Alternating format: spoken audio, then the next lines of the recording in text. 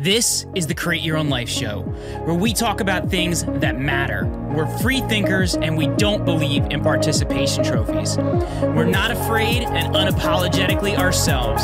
It's time to create your own life.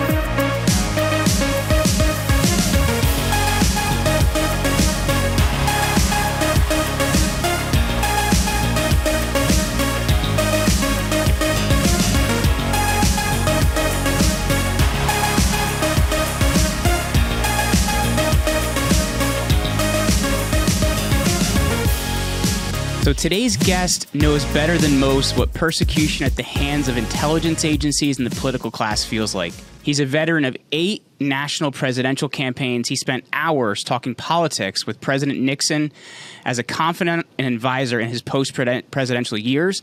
He's a legendary political operative who served as a senior campaign aide to Nixon, Reagan, Senator Bob Dole, and is a close friend and advisor to President Donald Trump. This background has given him a better insight and inside information to what actually happened to President John F. Kennedy. He's the New York Times bestselling author of The Man Who Killed Kennedy, The Case Against LBJ. Roger Stone, welcome to the show, sir. Jeremy, great to be with you. So for those not familiar with you, Roger, I know I kind of gave a brief introduction of yourself, but if you just want to let everyone know a little bit about who Roger Stone is and what you do, sir. Sure. Although, thanks to CNN, I guess you'd have to be living under a rock to have no idea. I'm actually a veteran of 11 national presidential campaigns. Beginning with Richard Nixon, working for 3 presidential campaigns for the great Ronald Reagan, 1976, 1980, 1984. And of course, I began trying to convince Donald Trump to run for president as early as 1988, again in 2000, again in 2012, and then finally successfully in 2016. I am particularly proud of the fact that I'm a New York Times best-selling author. My book, The Man Who Killed Kennedy, The Case Against LBJ, I think makes a compelling case using eyewitness evidence, fingerprint evidence, deep Texas politics, that Lyndon Johnson is the man who had the motive, means, and opportunity to kill John F. Kennedy. In fact, I think if you read that book, you will come away with the overwhelming conviction that that is the case. I do a daily show called Stone Zone, The Stone Zone, at stonezone.live every day at 5 o'clock Eastern.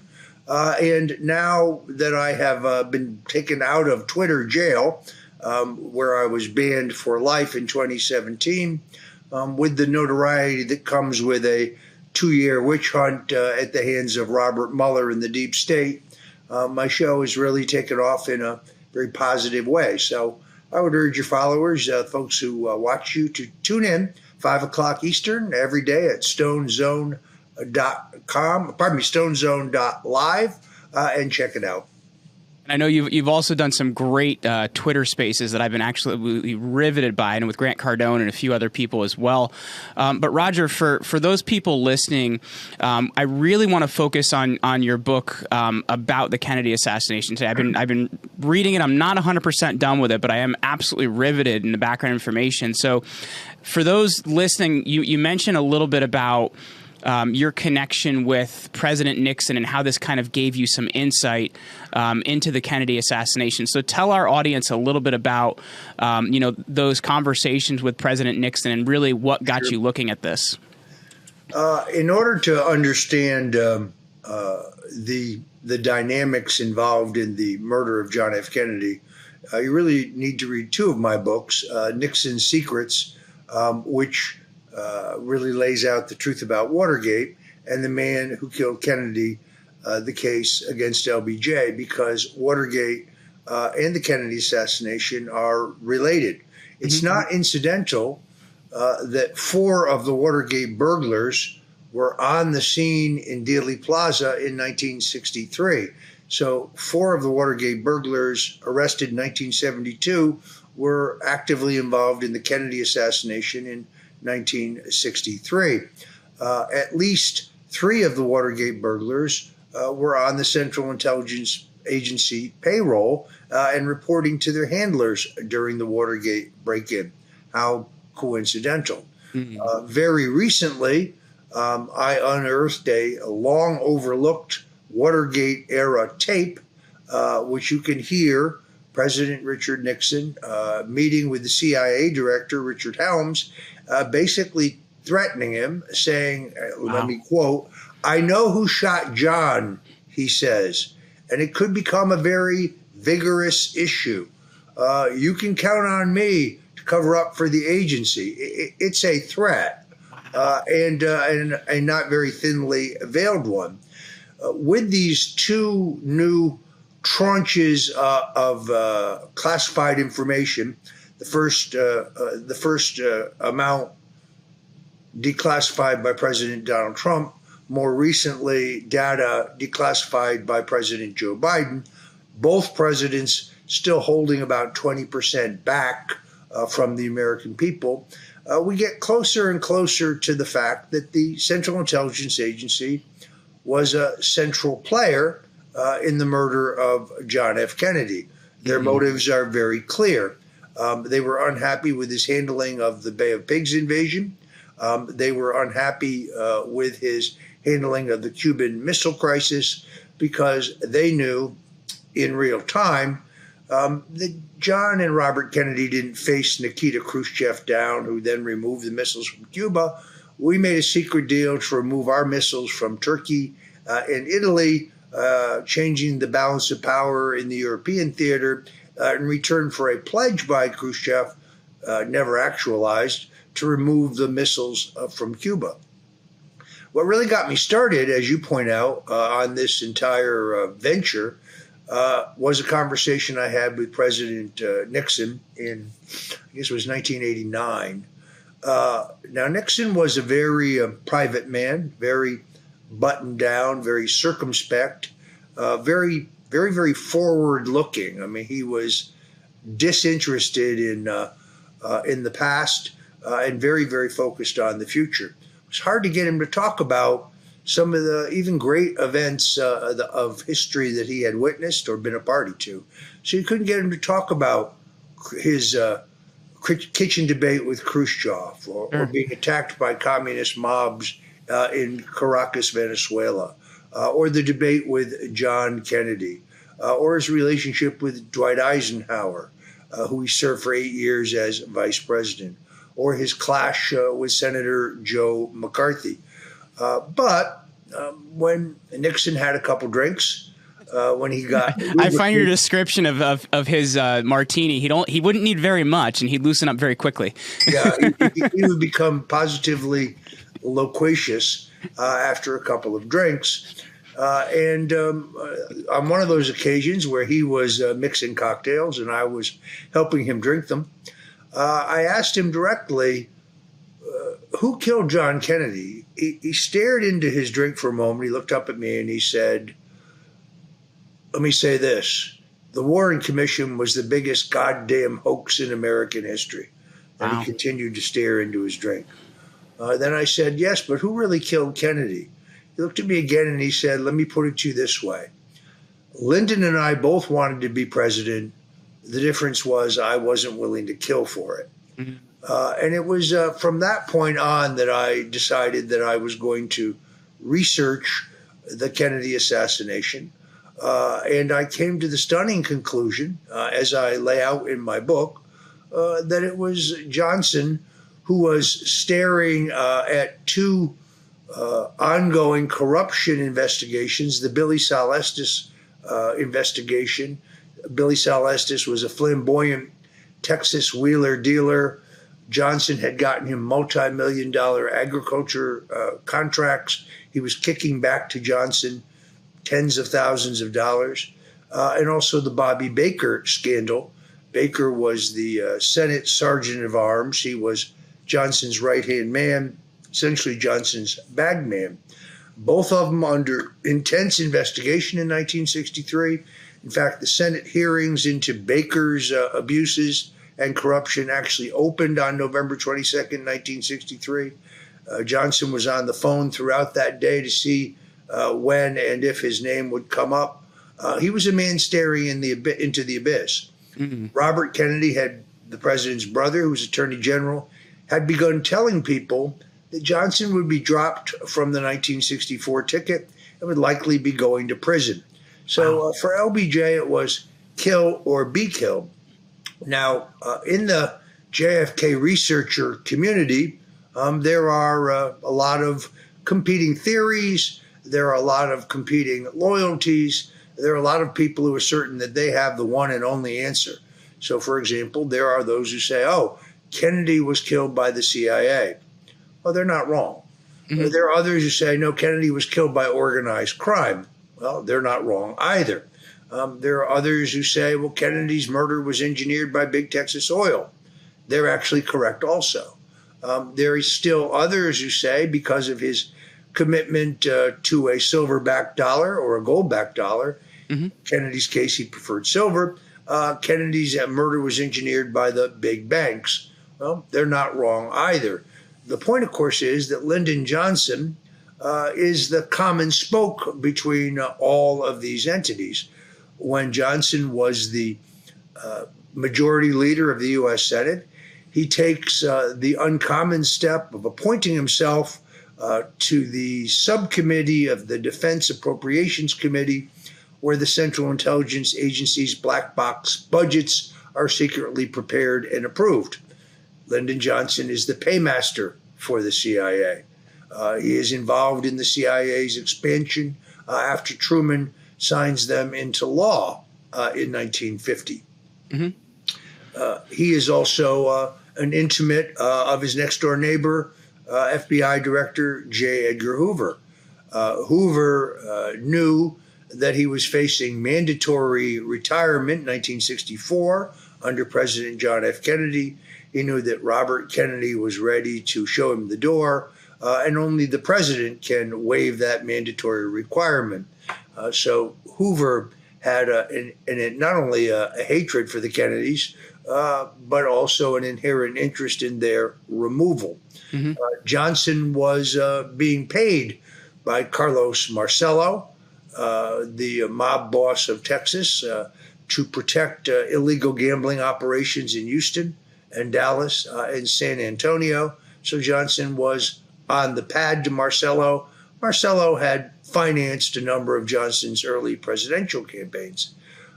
Johnson was very connected to Wall Street through Elliot Janeway, a well-known columnist, investor. And he knew that Wall Street and the banks were ready to move to paper-backed money, fiat currency that is currently destroying our economy. So Johnson has a common spoke to all of the entities, including Big Texas Oil, where John and Robert Kennedy want to repeal the oil depletion allowance, costing the Texas oil billionaires hundreds of millions of dollars more in taxes. Johnson is the common thread throughout this, hate to use it, conspiracy. Now, we've all seen the famous picture of Lyndon Johnson with his hand up, taking the oath of office on Air Force One. Why is he doing that? There's no legal necessity for that. The instant the president is legally declared dead, the vice president is automatically president of the United States with the full powers of that office. So there was no reason for that ceremony other than to twist the knife in Robert Kennedy. LBJ actually calls Bobby Kennedy back in Washington and says, get me the oath of office. I'm going to take the oath. He is twisting the knife in Robert Kennedy. Well, I think that's one of the really interesting things, Roger, is even reading Jim Mars's book, Crossfire, The Plot That Killed Kennedy. I know you referenced Jim Mars a bit in your book. He seems to, for the most part, leave LBJ alone, which is interesting because he really is this uniting thread for a lot of things, because there's this back and forth between Bobby Kennedy and LBJ, this back and forth between Bobby Kennedy and Hoover. So there's a lot of kind of antagonism behind the scenes, but without LBJ, I don't think any of this works. Well, look, I had great respect for Jim Mars, and I do use his book with accreditation in my book. But even Oliver Stone, after he read my book, sent me a note saying that he wished he had read my book prior to making his movie JFK, because he really didn't understand the central role that Lyndon Johnson plays in the entire drama. Cui bono, as they say in Latin, who benefits? All of those entities I talked about had an interest in the removal of John Kennedy, but one man's removal was acute. The man who was under scrutiny by the U.S. Senate for corruption that very day.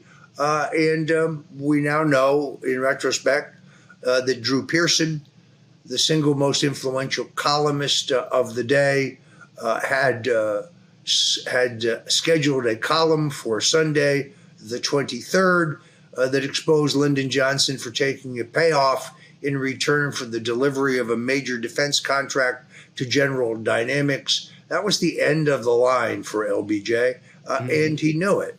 So at this point, the Warren Commission story narrative is completely discredited.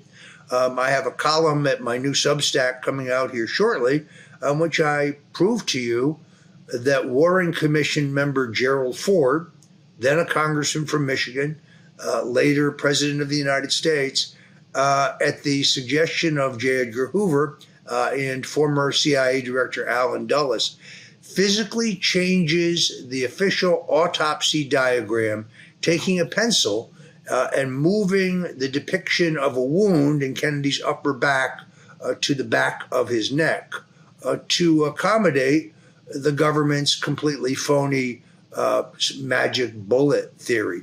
The idea that John Kennedy was shot 3 times, all from the back. There are only 3 shots. First of all, no government sharpshooter of any talent or quality or ranking has ever been able to duplicate those 3 shots within the time sequence required. And secondarily, 13 doctors and nurses see an entry wound in John F. Kennedy's throat.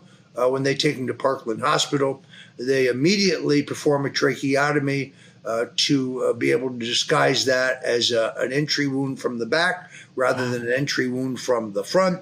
There's also a blowout wound in the on the right rear of Kennedy's head, the size of a grapefruit.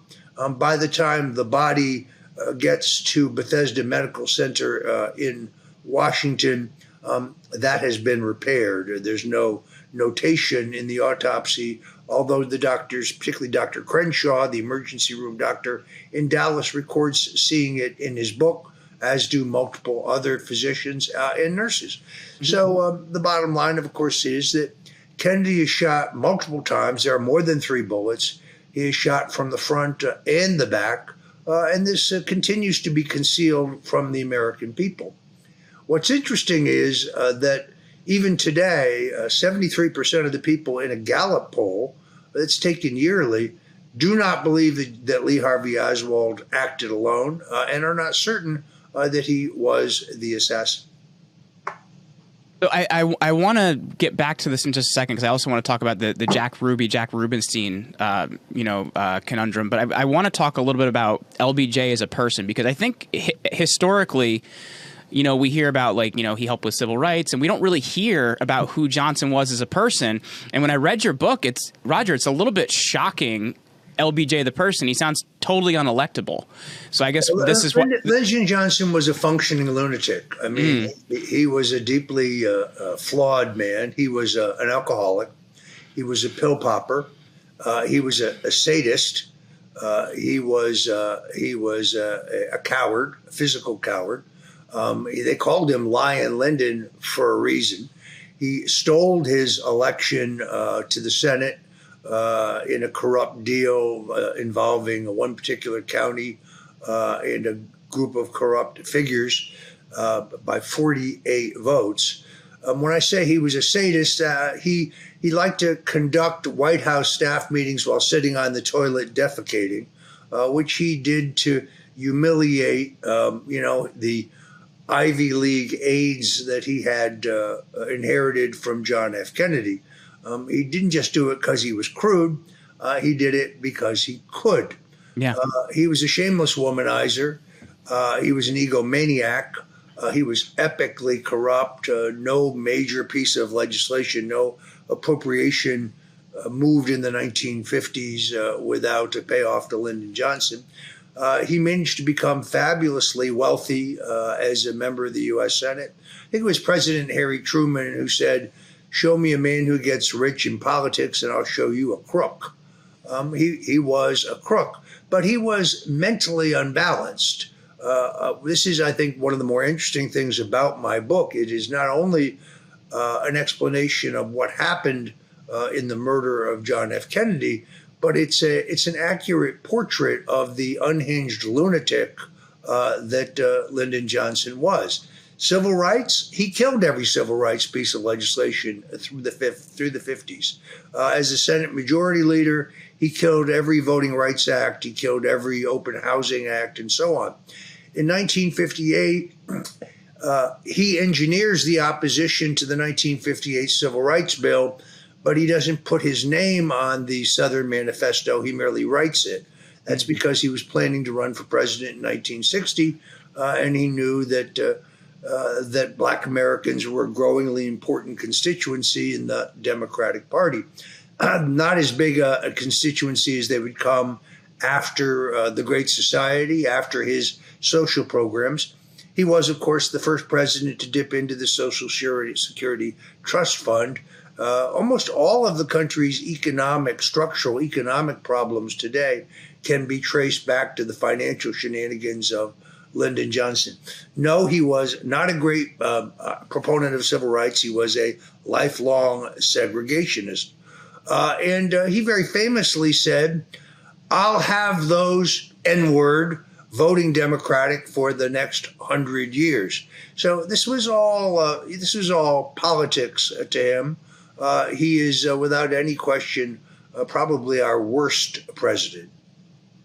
So in terms of that, then, like, I know there's kind of the organized crime background of, the organized crime helped Kennedy get elected, but then Bobby Kennedy turns against organized crime. So there's antagonism going on there. So I guess, how do these threads come together then with Johnson? Like how does this thing go down, Roger? Well, as you correctly point out, Ambassador Joseph P. Kennedy, very controversial, had served as Franklin Roosevelt's ambassador to Great Britain, was partners with Frank Costello in the bootlegging business, controlled the illegal liquor trade from New York all the way up to the Canadian border.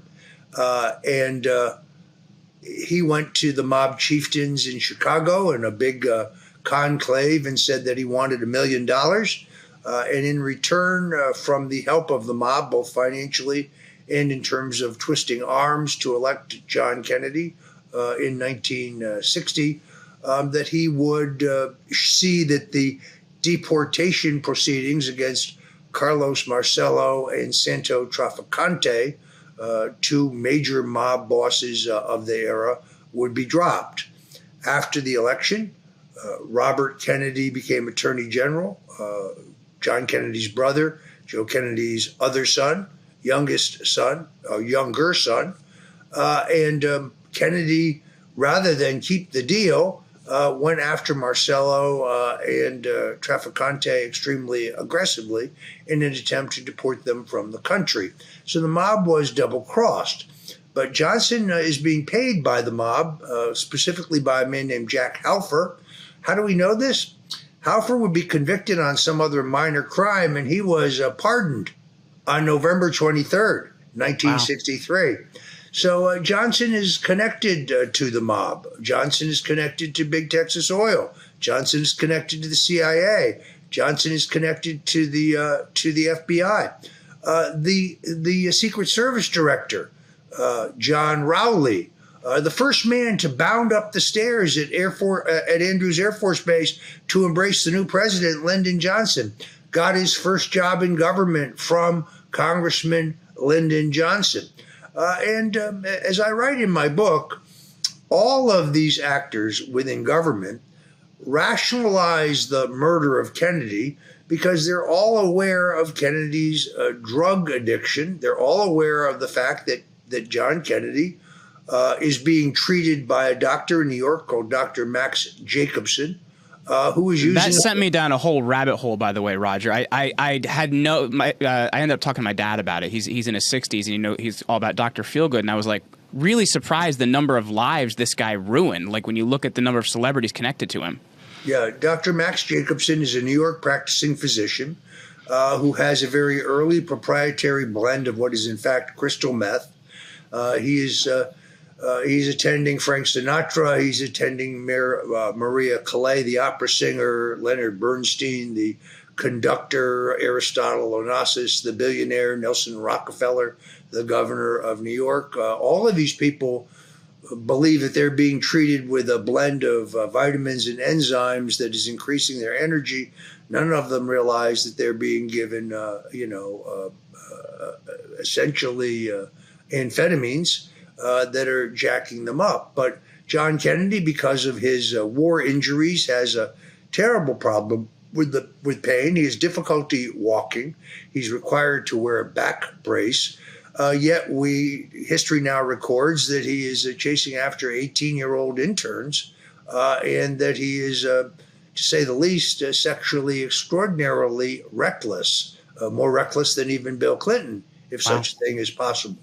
I think this is attributable to his drug addiction, but you can see how the intelligence services rationalize this.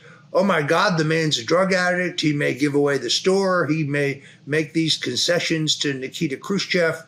He could sell the country out to Russia. We have to remove him. There's an entire book on this, by the way, entitled Dr. Feelgood. I recommend it because I know how this works. There are liberals out there saying, oh, I saw Roger Stone on with Jeremy Slate, and he was making up all kinds of stuff about John Kennedy. No, this is all very heavily documented. In fact, when President Kennedy goes to Vienna for the summit with Nikita Khrushchev, Jacobson's name can be found on the manifest in the presidential traveling party. He was an attending physician. That's because he was shooting John Kennedy up on that trip. And it is recorded that Kennedy was disturbed because Khrushchev kept delaying the beginning of the meeting. So Kennedy required multiple injections to, quote unquote, keep his edge. Wow. And at a certain point, Dr. Jacobson began to become concerned that Kennedy could overdose, and therefore he had the president sign a waiver giving him immunity if there was some deleterious side effect. So I think that the fact that the Secret Service and the FBI were well aware of the fact of Kennedy's addiction and that he was being treated by Jacobson is used to rationalize his murder in the name of national security. This episode is sponsored by MyPillow, my favorite product that I take with me absolutely everywhere. I just spent a week up in Lake Placid, New York on a ski vacation, and I actually have an extra MyPillow we leave up at the cabin. Really exciting, and keeps me from having neck trouble when I travel. So if you have that and you want to prevent that, you can use my promo code, which is CYOL, and get up to 66% off select products at mypillow.com. Up to 66% off select products. Go out and grab my favorite product, which is the MyPillow Classic. For the best night's sleep in the whole wide world, visit mypillow.com. Also, this week I am on Dr. Jason Dean's new detox, as it's the full moon is coming up on the 6th of January, which is very, very soon. And we are doing our detox of different parasites that are in our body. So if you guys want to join me on the parasite cleanse and cleanse your body from those creepy little creatures that are crawling in there and causing a lot of conditions you're dealing with, you can head over to bravetv.store/CYOL. You get a discount over there as well. I believe it's about 20% if you use my promo code. So that is bravetv.store/CYOL. Do you think addiction, I don't know if you've seen the new Elvis Presley movie. It was kind of interesting. There's this doctor, Dr. Nicolopoulos, and he's basically helping Elvis just shoot up all the time, and it was part of the problem with him. And I'm curious if, looking at, obviously that shows situations like this happen, because I think this might be slightly unbelievable to people, but this happens. And I guess looking at it, do you think that was part of a control mechanism, right? Like how they don't want celebrities to leave. Do you think in this case, getting JFK addicted to drugs was a control mechanism for someone? I don't know if it's, the intelligence agencies, whoever it may be. What are your thoughts on that?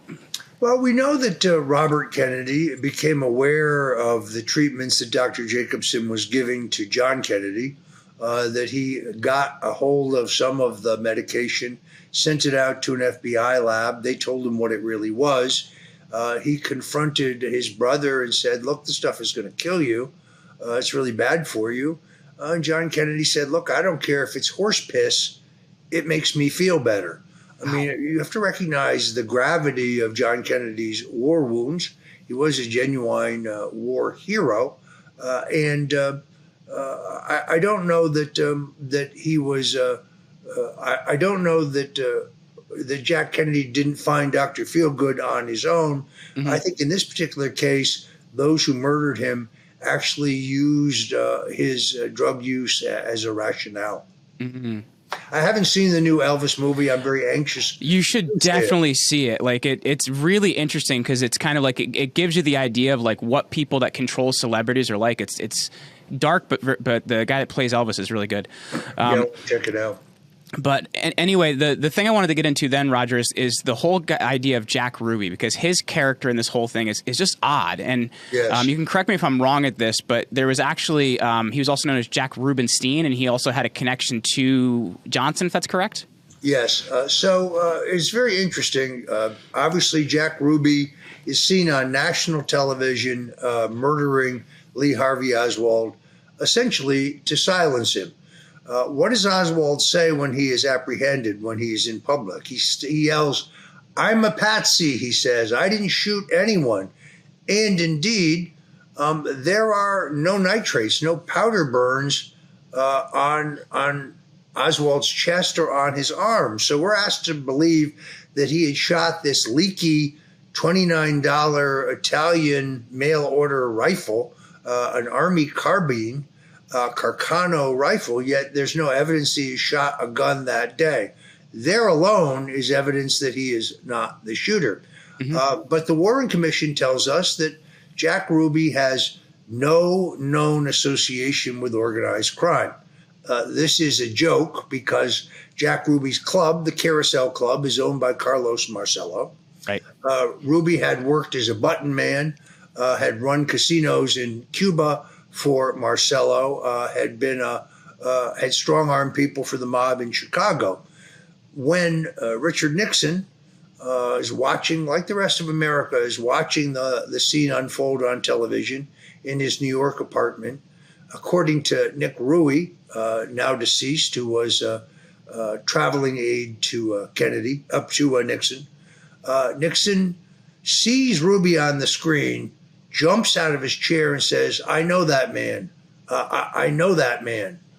And it turns out that Lyndon Johnson, as a congressman, had brought Jack Rubenstein, Jack Ruby, to Richard Nixon and said, "Look, Dick, you have some excess budget money on the House Un-American Activities Committee budget. I would really like Rubenstein to be picked up as a committee informant. He's got a lot of great sources." And in fact, the clerk of the House of U.S. Representatives has preserved a payroll record showing that Jack Rubenstein, Jack Ruby, was on the payroll of the U.S. Congress at the request of Congressman Richard Nixon, but really as a courtesy to Congressman Lyndon Johnson. Mm-hmm. This connects Johnson to Ruby. Ruby's explanation as to why he killed Oswald was that he felt sorry for the Kennedy children after the murder of their father. This is an absurdity, but more importantly, you can go to YouTube and see this now. There is a clip of newsreel footage in which Ruby is being led down a hallway After his arrest, he's in handcuffs, and reporters are shouting questions at him. And one reporter says, Jack, how could this happen? Who did this? And Ruby says, look at the man at the top, the man at the very top. Mm-hmm. They said, Jack, what do you mean? And he says, let me put it this way. If Adlai Stevenson were vice president, this never would have happened. Mm-hmm. And at that point, Ruby is squired away and silenced. There it is right there. Ruby himself fingering Lyndon Johnson as the main perp. And I think it's interesting, Roger. I'm sure you're aware of this. Kind of Tucker had done something a few weeks ago when the new documents came out, talking about the CIA psychiatrist that basically was treating Ruby, and it's very interesting how I guess would love to hear how you react to that evidence being released recently. It's they were kind of covering the trail in a way. Well, Ruby would die in prison of cancer, but only after being injected by government doctors. I think Ruby was a loose end that needed to be silenced. Lee Harvey Oswald was a loose end as well. Now, we are told, as you know, that Oswald not only killed John F. Kennedy on November 22nd, 1963, but he also killed Officer J.D. Tippit. There's only one eyewitness who identifies Oswald. Two other witnesses identify a shooter who does not meet the description of Oswald. But here's what we know for a certainty. The spent shells on the ground at the site of Tippit's murder are from an automatic.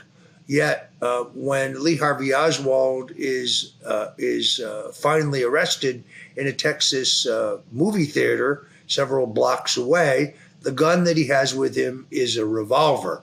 So it is not possible for Oswald to have killed Tippit with that gun. Another loose end that no one's ever been able to explain, but I do reflect in my book, is that Oswald leaves the Texas School Book Depository building. He gets, by a combination of bus and foot, back to the boarding house where he rents a room. And during the time that he's in a room, according to his landlady, a Dallas police officer's car rolls up to the front of the building, toots the horn twice, and drives away. We still have no explanation as to what that is about. So Tucker has done an extraordinary job of peeling back the layers of the onion regarding the Kennedy assassination. The important thing here, I guess, is to recognize that there's one continuous thread. The people who killed John F. Kennedy, including the intelligence agencies, are the same forces who removed Richard Nixon from office in Watergate. They are the same forces who attempted to remove Donald Trump from office based on the entire Russian collusion hoax. I think most of your viewers probably know that I was charged with lying to Congress in order to cover up the Russian collusion hoax. And I'm sure you saw yesterday one of the chief investigators, turns out he was colluding with the Russians. Yeah, you can't make this. You just can't make this stuff up. The whole thing is an absurdity. The point, of course, is that Donald Trump, who I've known for 43 years, is so uncontrollable. He is so very much his own man. He is so deeply committed to what's best for America rather than what's best for any of the big, powerful special interests in the country, that he was an existential threat to the established order. The political insiders, the ruling elite in this country, they had this all figured out. It was going to be Jeb Bush, who they control, versus Hillary Clinton, who they control. The country would continue to have endless foreign war, the continued erosion of our civil liberties, massive continued debt, the printing press money that becomes more and more worthless, epic inflation, loss of respect for America around the world, the erosion of our civil liberties, the downward spiral of America would have continued. They made the mistake of not taking Donald Trump seriously. Oh my God, He's a cartoon character from New York. He's a caricature. Who is this guy? And they never understood that the American people were tired of dynasties. They were tired of the Bushes and the Clintons. They were really tired of seeing America lose. They were tired of the decline in America. And Trump was kind of the right man at the right place at the right time. And they never saw him coming. They really they underestimated the disgust of the American people with both parties. Yeah. We reached a point in America where the American people no longer trusted the Republicans or the Democrats, no longer trusted any of the institutions, but for the first time, they also distrusted big media. Yeah. And that had never happened before. It allowed for the election of Donald Trump. They couldn't possibly allow him to get reelected. This is why I continue to believe that the anomalies and irregularities in the 2020 election are evidence of widespread fraud in multiple states. Of course, if you say that, you will be banned for life in a number of media outlets, including Fox, sadly enough. But it is the sad truth. So let me ask you this, Roger, because I think it's, number one, that's the reason I voted for President Trump twice, because he's a disruptor and we need that kind of a force out there. But observing what's happening with President Biden right now, like he seems to keep finding classified documents like coming out of his ears at this point. You mentioned what happened with Nixon. Do you think that's something similar to what they're trying to do with Biden now? Because I think at the same time, they don't want Harris in there because she's kind of scary. So they'll find a way to replace her and then basically find a way to get Biden out. Do you think that's what's happening right now, or what do you think of the current situation? I do, and I've said this on my own show, The Stone Zone, which you can see every day at 5 o'clock Eastern at stonezone.live. Joe Biden is toast. When CBS exposes him and CNN expands the story, when Adam Schiff and Andrew Weissman are piling on, it's over for Joe. Joe has outlived his usefulness to the cabal. He is now dispensable. The combination of the weight of the investigations into his business dealings with his son and his brother, which is, at the end of the day, not only just corruption, but treasonous, combined with his inability to string together a coherent sentence, combined with the disastrous impact of his policies, record gasoline prices, returning to have to beg the Venezuelans or the Saudis for oil because you have purposely shut down U.S. production of oil and gas, epic food shortages, ravaging inflation that's destroying the average family, a foreign policy that is feckless at best. I mean, why don't we just signal the Chinese they can take Taiwan? We won't do anything about it. Yeah. Yet we're shipping billions and billions of dollars to Ukraine in violation of a treaty that we signed in 1994 that prohibits us from specifically from pushing Ukraine towards NATO, which really means putting offensive missiles pointed at Russia on the ground in Ukraine, which is what this is really about, rather than some demented effort by Putin to occupy Ukraine, which frankly, financially, I don't think he could even sustain. So I think Biden's time as president is limited. In fact, I'd go so far as to say he'll be gone by the summertime. They will either force him to resign, or if he refuses to resign, they'll remove him under the 25th Amendment, which simply requires a majority of the cabinet plus the sitting vice president. Now, for those out there who say, oh my God, Kamala Harris will be president, it will make no difference whatsoever because neither Joe Biden nor Kamala Harris is running this country today. The country is being run by Barack Obama. He's running it through his right-hand people, until recently Ron Klain, the White House chief of staff, and Susan Rice, the epically snotty national security advisor, who essentially runs our foreign policy. She did a great job in Afghanistan, by the way. Yeah. So, but those are the people really running the country. Joe Biden is not in control of anything. Now, in all honesty, the person they're going to have problems with here is Jill Biden. She is not going to want to go. She really likes, the babysitter really likes her position. And I don't think he's going to go easily. He's an epically stubborn individual. He's always been stubborn, even before the onset of senile dementia, which I think he is pretty clearly suffering from some kind of degenerative problem. And look, I don't wish the guy ill will, but he's not in any condition to be president of the United States. I cannot sleep well at night knowing that his finger's on the nuclear button because he's not all there. Mm-hmm. But I think his days are limited. The people who've been protecting him for 2 years have now turned on him with a vengeance. We'll probably between now and 6 o'clock tonight find some more documents. Wait a minute, didn't he say that Donald Trump's handling of classified documents was irresponsible?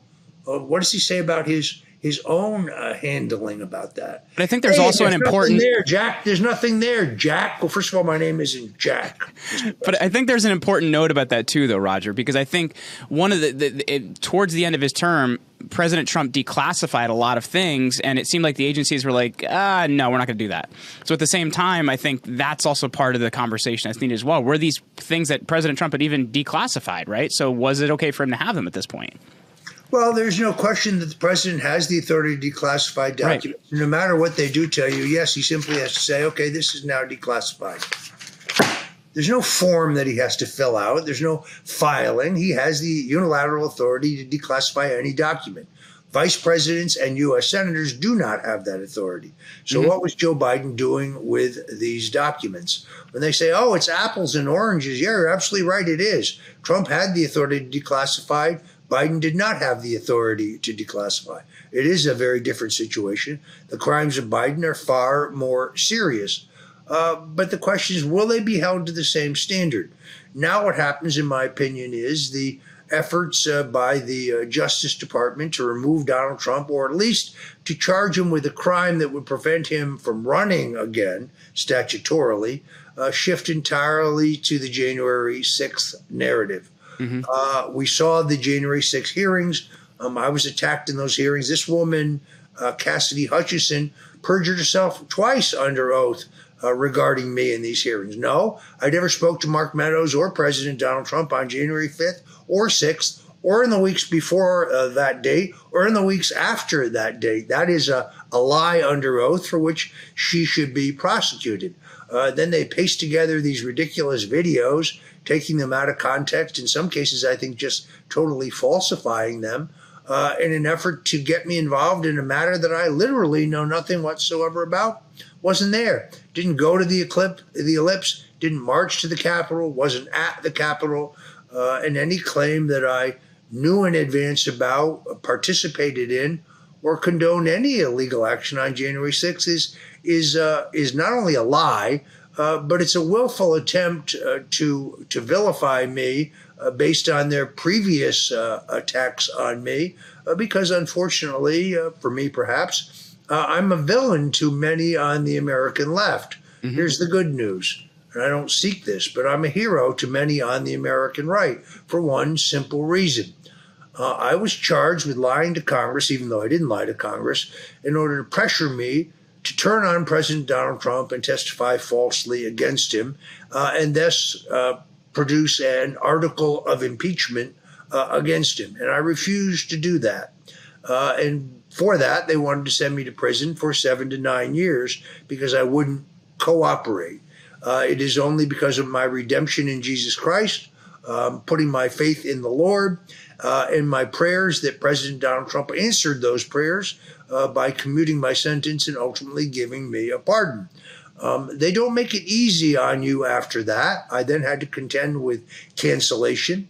I'm still banned for life to this day on Facebook, where I had 3.5 million followers. I'm still banned for life on Instagram, which I used to really enjoy. I had about 100,000 followers. The good news is I'm back on Twitter, to my surprise. Thank you, Elon Musk. So if you want to follow me on Twitter, by the way, I'm at Roger J. Stone Jr., Roger J. Stone Jr. Would ask you to follow me on Twitter.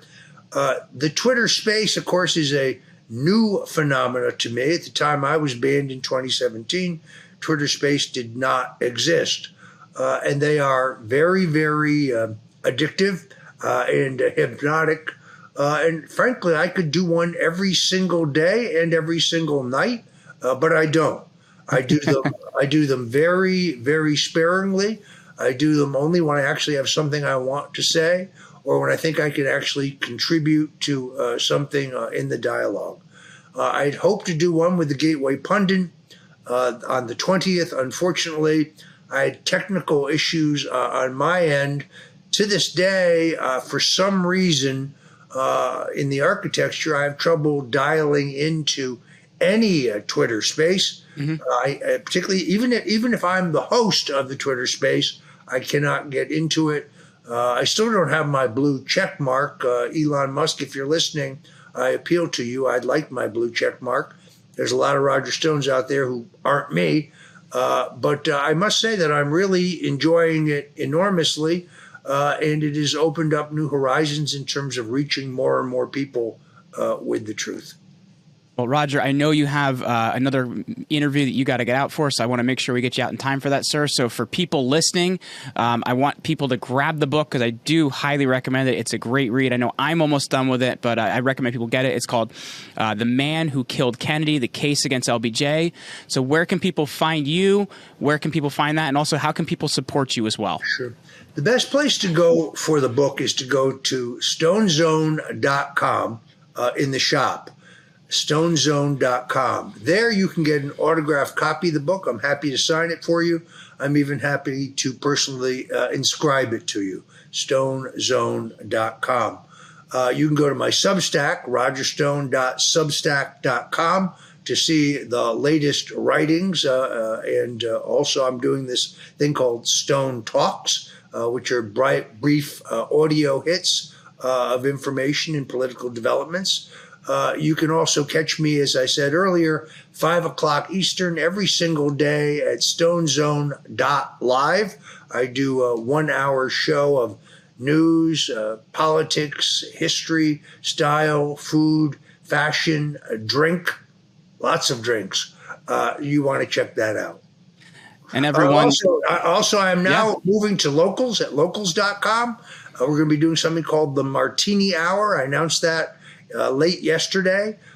Still in formation. We haven't scheduled the first one yet, but we will do so. But you can go to stonezone.com for all things Stone. And for everybody listening, you know, this man really has put it on the line for your freedom. So please do go check him out. Please support him. Roger Stone, thank you so much for hanging out today, sir. Ryan, thank you for having me, and God bless you.